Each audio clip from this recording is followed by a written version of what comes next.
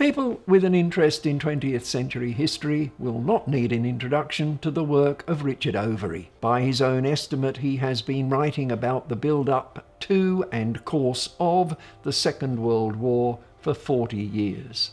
His most recent book, Blood and Ruins, has been labelled in many reviews his magnum opus, in part, I suppose, because it can be viewed as a summation of those decades of study, thought and authorship, and in part because it has the bulk, just short of 1,000 pages, which encourages that description. People with an interest in 20th century history will doubtless have one or more of Overy's previous books on their shelves.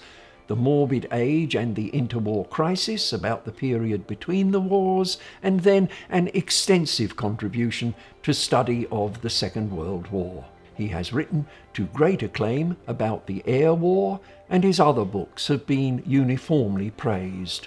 So, does his new book have anything new to say?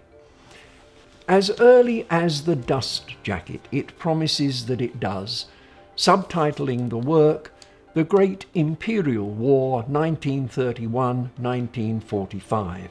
The idea that the book will unpick the label and deliver a particular insight into what has been called the long Second World War sold out the first print, meaning that many booksellers, as I speak, are taking orders. The dates in the subtitle set up the argument. There is a prologue which concedes that, in Overy's words, the First World War and the violence that preceded and followed it profoundly influenced the world of the 1920s and 1930s. But he starts his narrative in 1931 because he sees Japan's invasion of Manchuria in that year as the start of the Great Imperial War. We arrive there on page 32.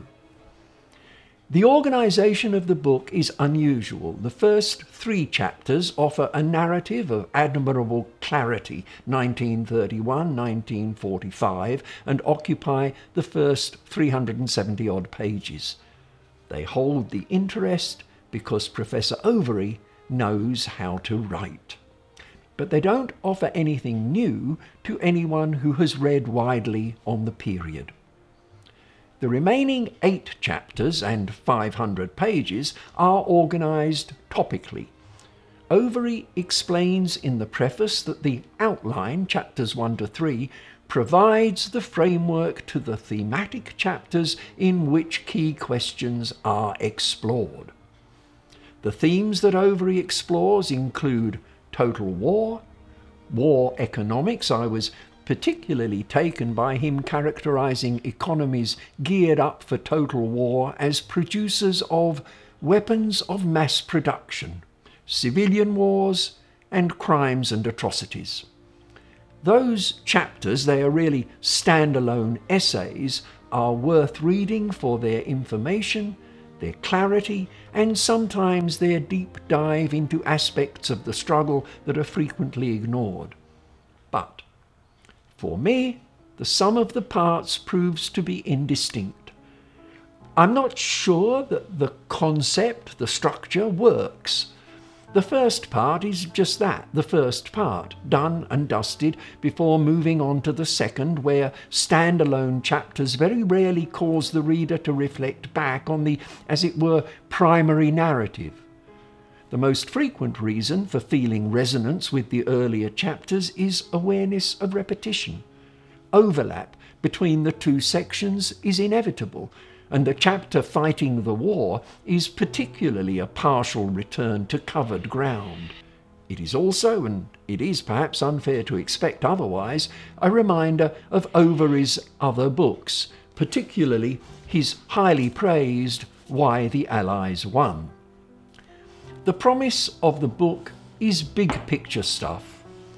In the preface, Overy writes, "The argument presented here is that the long Second World War was the last imperial war." And in his final chapter, he essays persuasively the idea that the war defeated imperialism, taking down the empires of both Axis and Allies.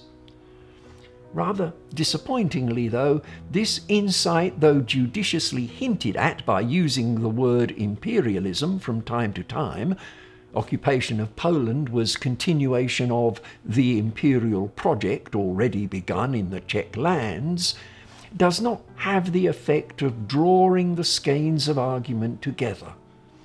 How, for example, does a 21-page section, roughly 9,000 words, on radio and radar support or develop or address this thesis? Example: the initial priority was to produce a microwave air interception radar and a microwave gun-laying radar for automatic. See what I mean? My all-time favourite book review was by Abraham Lincoln. He said, "For those who like this sort of thing, this is the sort of thing they will like."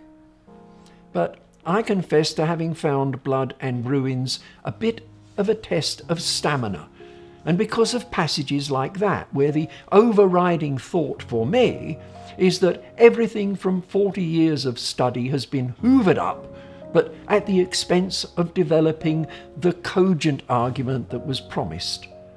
A case of wood and trees. A chapter entitled The Emotional Geography seems to promise something original, perhaps provocative.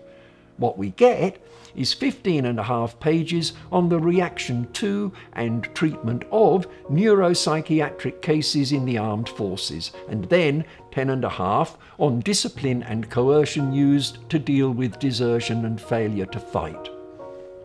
I'm back with Abraham Lincoln. For me, not part of an argument that the war was the last imperial war.